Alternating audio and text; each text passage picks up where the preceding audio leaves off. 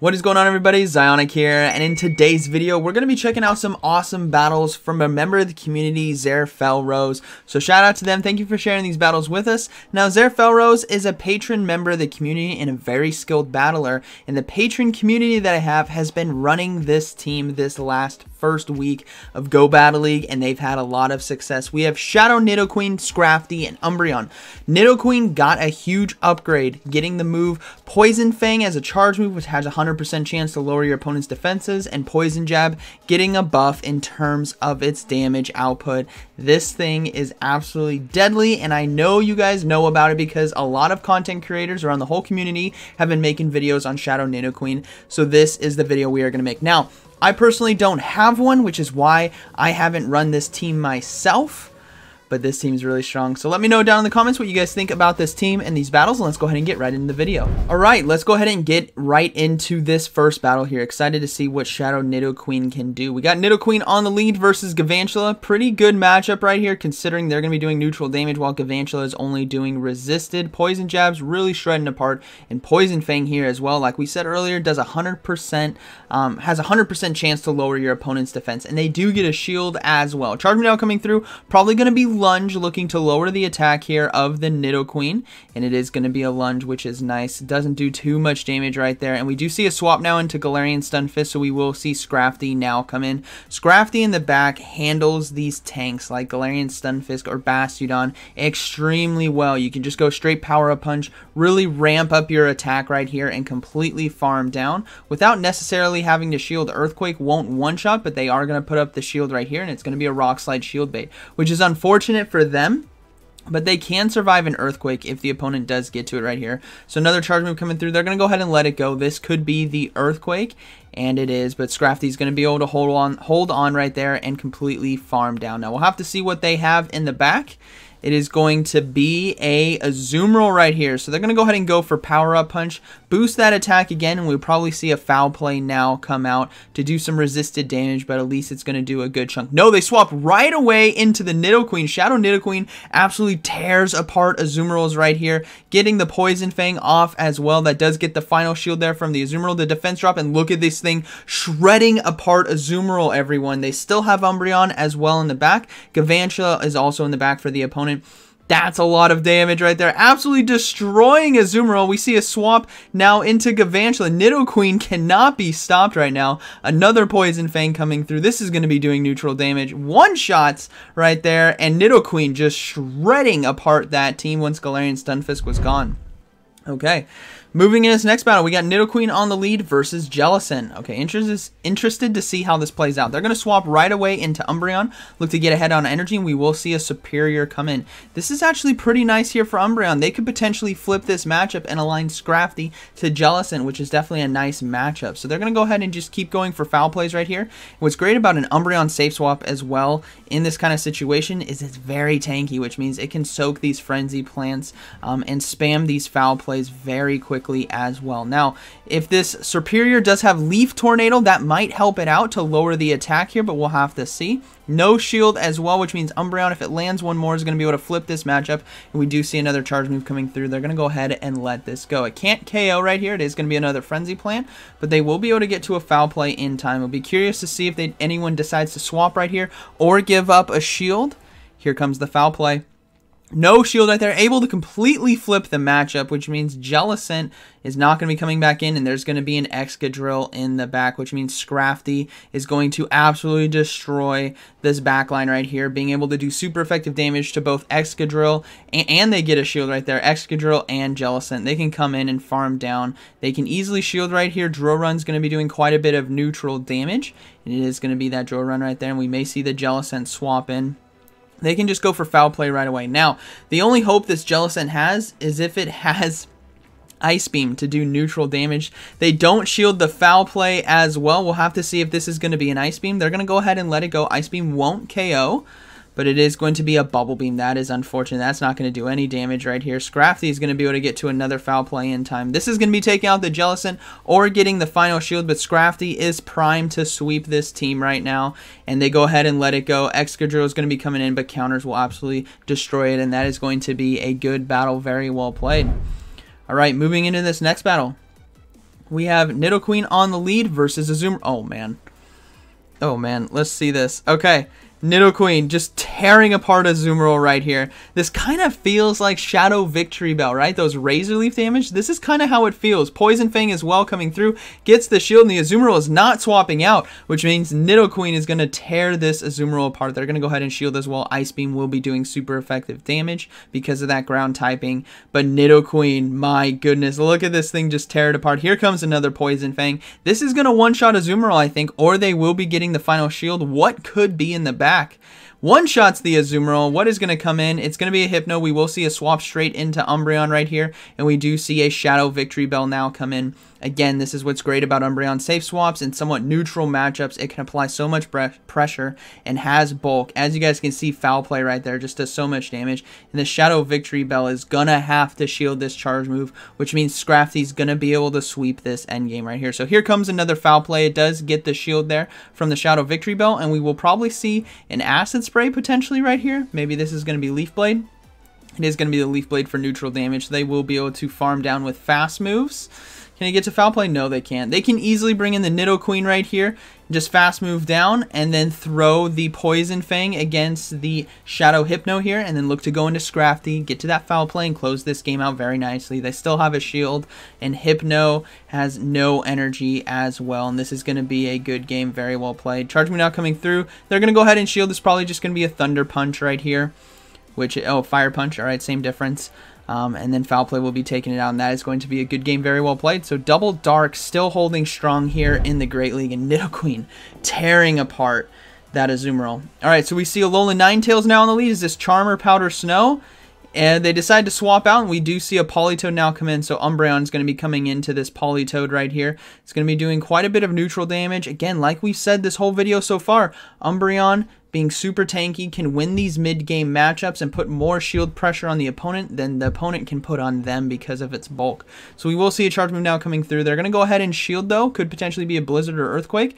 It is going to be the Blizzard. That's a huge shield right there. That could have been Weather Balls. You guys know the Safe Swap Politoed can spam these Weather Balls, but that was a great shield to stop that Blizzard. That is a lot of energy drained there on the Politoed, and Umbreon's going to be able to take this mid-game right here. Can easily farm down with Snarl and tank a few Weather Balls, which we will likely see be flying. A double Blizzard, actually, and it's still not enough to take it out. Umbreon being extremely bulky right here. They're going to go ahead and throw the Foul Play just before they can get to a Weather Ball, looking to force that shield from the opponent or take out the Politoed. And they do take it out, which means we'll probably see the Alolan Ninetales come back in. But this is why Umbreon with Last Resort, which is a legacy move, is what you want to have. So you can do neutral damage to these fairies like this. Now we will see it is going to be a Charm Alolan Ninetales, which means it's not going to have a lot of pressure against the Nidoqueen right here. But Poison Jabs, my goodness. Now we do see a swap into Stunfisk, which means this Poison Fang is going to drop that defense. Scrafty's going to come in and absolutely clean this game up. Scrafty's going to just straight up destroy, going straight for Power Up Punch right away. No reason not to. This probably won't be getting... Actually, this might get the shield right here. No, they're going to let it go. And again, like we saw earlier, Earthquake cannot one-shot, so they don't need to shield. Their win con is with Nidoqueen right now, and that is going to be a good game. Very well played. Earthquake able to survive that with relative ease. We will hopefully see a Foul Play, maybe? No, just going straight for Power Up Punch. But Charm, man, being dark fighting typing, you take 4 times damage basically from Charm, and they do get the final shield right there, which means the Nidoqueen can come in and just fast move down, safely shield this Weather Ball right here, and that is going to be a good battle. Very well played. If this Alolan Ninetales was Powder Snow, this would be a different story. It'd be a very interesting matchup, but that is going to be a good game. All right, moving into this next one, we have Nidoqueen versus Hypno. Alright, they got to bail out right away. Double Shadow on the lead. No, they're staying. Okay, they do decide to go into Umbreon, and we do see a swap into Azumarill right here. And this is what's great about Umbreon as well versus the Azumarill matchup. Last Resort does enough neutral damage where you can kind of soft lose this matchup and come in and hard farm with the Nidoqueen. So we will see these last resorts land, and we'll likely see Play Roughs right here if they have it, which does do super effective damage because of that dark typing, but it will not be enough to one-shot. So there's the first Play Rough. They will need 2 in order to take it out. We are going to see probably 2 more last resorts here from the Umbreon before they go down. We'll have to see if Felrose decides to shield a Play Rough right here, looking to possibly flip the matchup, which is also a good situation, but they will get to another lot. No, not able to get to the next last resort, but this is a lot of health on Azumarill for Nidoqueen to be able to come and farm down. So we'll probably see that come in. Yeah, absolutely come in. Hard farm down right here. They're going to go ahead and throw the Poison Fang right away. They're going to undercharge it as well. This is so that it doesn't do as much damage, and they can farm down with fast moves and have loaded energy. But Azumarill was still able to get to the Ice Beam, which means maybe they just shouldn't have thrown and just completely farmed down. But Ice Beam is going to be blocked right there, and we will see the farm down. Now Hypno is going to be coming back in, which will do super effective damage, and they're going to go ahead and swap right away into Scrafty. And we do see an Umbreon, or not an Umbreon, a Flying Umbreon come in. The Mandibuzz right here. But what's great about Scrafty is you can go straight Power Up Punch. And because of that dark flying typing, counters really start to add up. They're not going to shield right here as well. We'll have to see if they have Aerial Ace, which they do. It does do super effective damage. And they're going to go ahead and just keep going for Power Up Punch right here. This is going to constantly be building up the damage of counters. And we are going to see Scrafty start becoming a steamroll right here.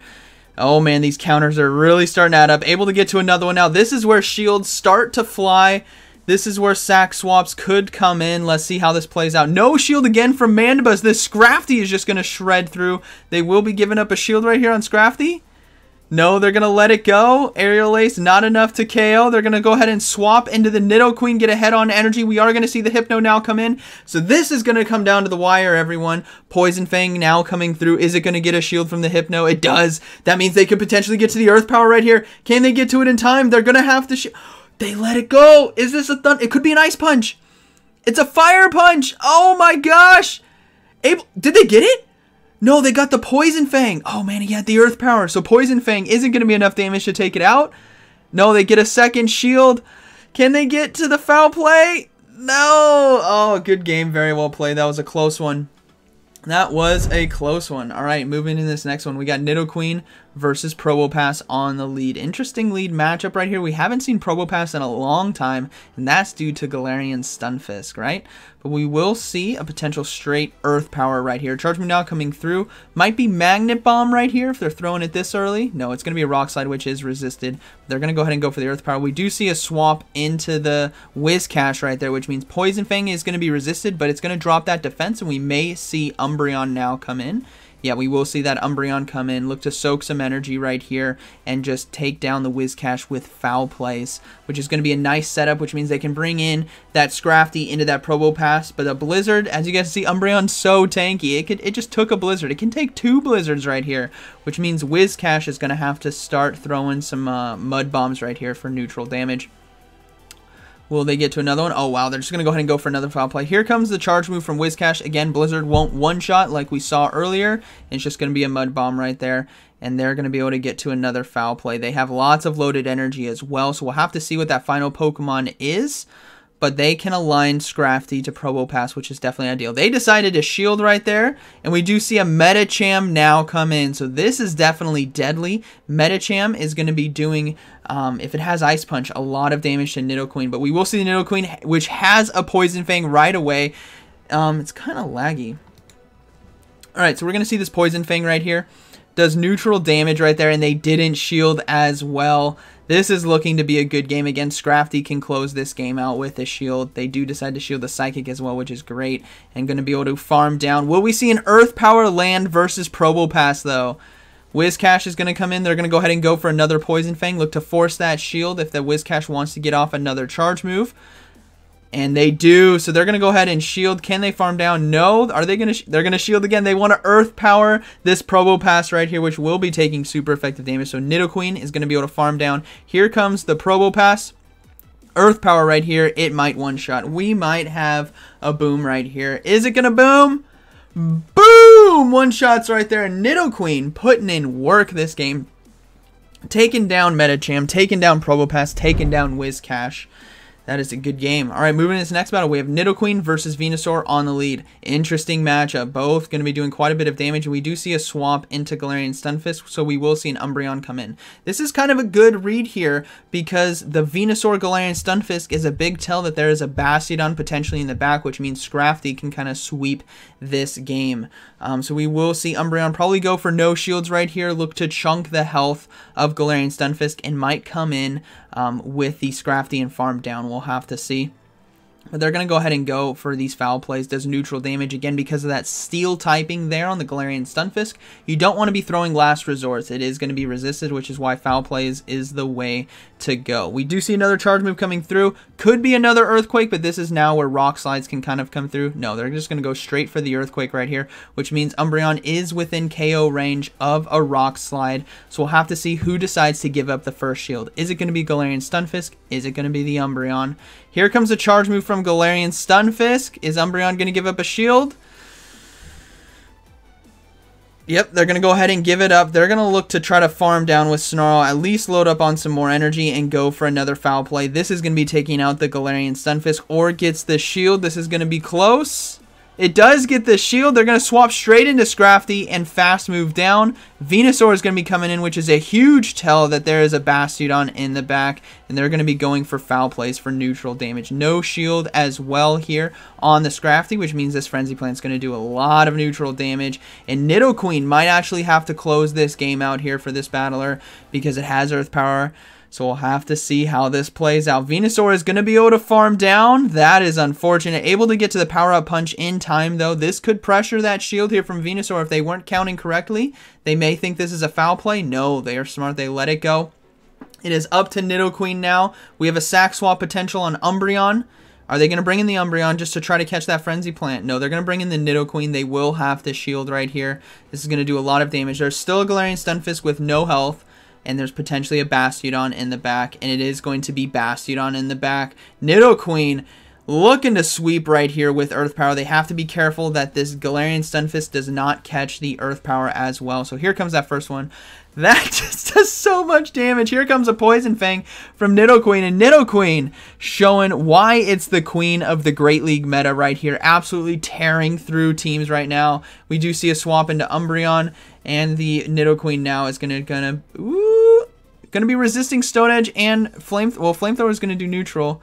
Still, they went for the Stone Edge. Oh man, that is a mistake, and that is going to be a good game. Very well played. I think if they went for Flamethrower there, that would have been a lot closer. All right, moving to this next battle, we have Nidoqueen versus SirFetch'd. All right, this is going to be interesting. Poison Jab versus Counter and Leaf Blade. Poison Fang as well, going to be doing a lot of neutral damage. They're probably going to shield right here. Yeah, this Leaf Blade will do quite a bit. Oh, it's going to be Night Slash as well. So both neutral, which is fine, but Poison Fang right here, man. This is going to put huge pressure here on this SirFetch'd. And if they do shield, Poison Jab's going to fast move it down anyways. Oh, the defense drop right there. Able to get to another one in time as well. This is going to be taking out the SirFetch'd or getting that final shield. We'll have to see what the opponent decides to do. They decide to double shield. Poison Jab's just tearing apart. Nidoqueen is looking to potentially fully sweep this team right here. Nidoqueen does block that Leaf Blade. Is going to be able to farm down. What is in the back? It is going to be a Galarian Stunfisk. Here comes an Earth Power to an unshielded Galarian Stunfisk. This is going to do a lot of super effective damage. I don't think it one-shots, but we'll kind of boom anyways. Boom, I guess. Here comes Scrafty to fast move down. Azumarill is in the back, which means Nidoqueen is primed to sweep again. We still have Umbreon as well. So Scrafty's going to be going for power-up punches, looking to boost that attack right here and try to get off a foul play. Now, if this Azumarill does have a Play Rough right here, this might be just enough to KO because of that dark fighting typing. And it is going to be the Play Rough. No, barely not enough, which means Scrafty holds on and able to get to this foul play. Now, because of that fairy typing, this does do resisted damage, but it's going to be enough to chunk right here. And Nidoqueen might be able to come in. Actually, they might want to bring in Umbreon right here. This Azumarill has loaded energy, and Ice Beam will one-shot. Same with Play Rough. I think it's going to be enough health. Oh, this is going to be close. Azumarill does get to the charge move, whatever it is. Ice Beam, Play Rough, Hydro Pump will take out the Nidoqueen. It is going to be the Play Rough right there. And the Umbreon is going to have to close this game out. Galarian Stunfisk is low. Can they get to the last resort? There's a sack swap, so they have to go for this foul play right here. This does neutral. Again, that's steel typing like we talked about earlier. And Umbreon as well can soak one play rough like we've seen in previous matches. And last resort is definitely crucial here to finish this game out for neutral damage. Charge move coming through. It's going to be that play rough, but Azumarill does not have enough in order to win this matchup. Umbreon's going to be taking it right here, and that is going to be a good battle. Very well played. That was a fun one. All right, moving into this next battle here. Let's see how this one goes. We have Nidoqueen on the lead versus Talonflame. All right, interesting matchup. Let's see how this plays out. Incinerate doing a lot of neutral damage. Same with Poison Jab and Poison Fang. And Nidoqueen can just spam these right here. This is going to be shredding the defenses here of Talonflame, which is already a glassy Pokemon. They decide to shield. We do see a swap into Whiscash, which means Umbreon is now going to come in. We've seen this matchup earlier as well. This time, the Whiscash doesn't have a defense drop from that Poison Fang like we saw in a previous battle. And we also know that Umbreon can soak so much damage. Mud Bombs, Blizzard, whatever it is, Umbreon can tank it and then some. So it's going to be up to this Whiscash if they want to win this switch advantage right now. And Umbreon will be setting the pace. We'll have to see what their final Pokemon could be. If they utilize Whiscash as a safe swap, there might be another water or water ground in the back. Maybe a Politoed or maybe a Swampert potentially. We will have to see. Charge move now coming through. It is going to be another Mud Bomb, just chipping away the health. And we will see these foul plays come apart. Now, it's going to be up to this Whiscash if they want to win. Like I said earlier, are they going to shield? No. All right, Umbreon hopefully can get to another one in time. No, not able to, but Umbreon can survive this, which means we're going to see a no shield right here, and it's going to be up to that Whiscash if they want to give up 2 shields. So they're going to overload a bit on energy and go ahead and go for the foul play now that they have 2. This is going to take out that Whiscash or get that final shield like we've said about 4 times in the last minute. They do take out the Whiscash. Now we do see a Talonflame come in, and this is why you always want to overload on energy. Having another charge move ready to go is perfect. Going to be putting huge pressure on this Talonflame, which will incinerate down. Now Talonflame is loaded. We are going to see the Nidoqueen come in, and there is that Politoed like we were anticipating. If they utilize if they have a Talonflame lead and a Whiscash safe swap, there is something else in the back that can handle those tanks that is also weak to grass, which is very important. And we will see the Scrafty come in. Probably no shield right here. Oh, they are going to shield. All right, that's perfectly fine. Weather Ball does neutral damage. They can easily go for Power Up Punch, which is going to be boosting that attack, and they will be able to counter down and take out this Politoed. Politoed did decide to shield, though, so they are going to be able to fast move down. They can probably let this charge move go for a foul play versus Talonflame, and that is going to be a good battle. Very well played. Played this one really well. And Nidoqueen, yeah, just super strong. It just puts so much pressure. Poison Jabs and Poison Fang, if it's doing neutral damage, you are going to put a lot of pressure on your opponent, and they will be able to get to the foul play in time and take out this Talonflame. And that is going to be a good battle. Very well played. So let's go ahead and move into the next one. I don't know how many left we got. Oh, that was the last one. Oh man, good games right there. Really great games. Huge congrats to the patron community who's been running this team all week. They've done incredibly well. And ZyoniK, thank you for sharing these battles with us. This team is incredibly strong. Shadow Nidoqueen, as you guys know, is strong in the meta. Everyone's been talking about it. A lot of people are running it. But this was just our take here with the double dark Scrafty and Umbreon in the back. So hope you guys enjoyed today's video. And like always, thank you for watching, and I'll see you in the next one.